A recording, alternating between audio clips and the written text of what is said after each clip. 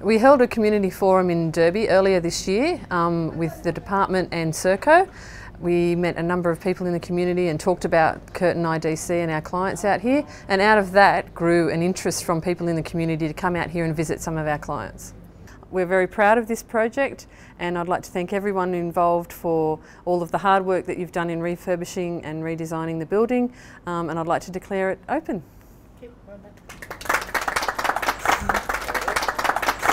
One of the great things about the Visitor Centre is that we've been able to showcase the client's artwork. We encourage the community to come out here and visit, but we haven't had a facility to do so. When people in the community do get a chance to meet our clients, they're pleasantly surprised.